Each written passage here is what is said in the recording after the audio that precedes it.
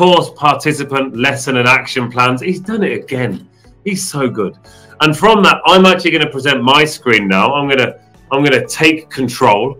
And let me apologize because I've converted these into Word from PDF. So you're going to have to see what I'm sharing now. I'm going to share my entire screen. It is the other screen over here. Hopefully it's going to pop up on the screen there. There we go. You're not going to be able to see exactly because, you know, it's a Word document. But what they've done here is they've taken the lesson and they've gone through with different procedures, the traditional procedures you would have, looking at how they're going to present the new vocabulary and so on and so forth with the controlled practices. But then there's a bit more. There's the free practice and the green practice, and the adding in the green corner, the critical thinking area that we have here.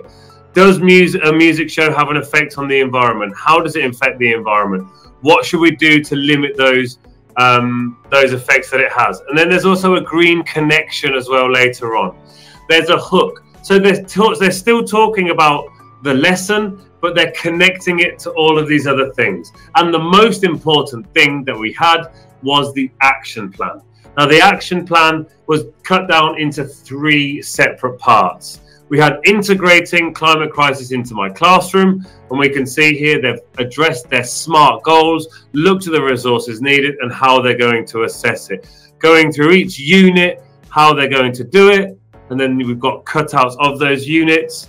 Stage 2, which is coming up right now. Stage 2 was all about integrating it into the school and the neighborhood. And again, we've got our SMART goals, we've got our plans, our week-by-week plans. And the final one was spreading the word in climate crisis with fellow teachers and people in the region. So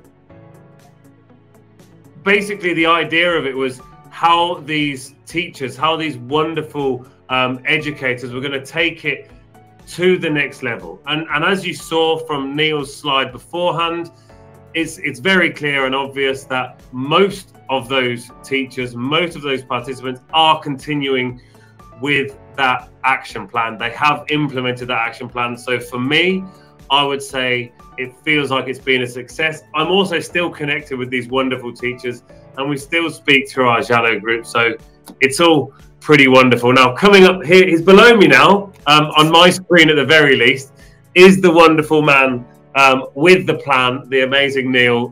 So thank you very much, Neil, for Harry charge there.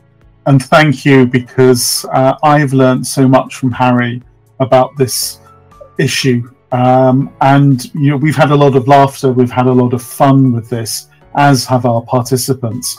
But I very much hope that you've experienced a little bit today of why we're so passionate about this topic and why we think it is so eminently suitable for work in ELT through existing course books and through specific climate change sessions. Our contact details are on screen now. Thank you very much indeed for sharing your time with us today. Thank you.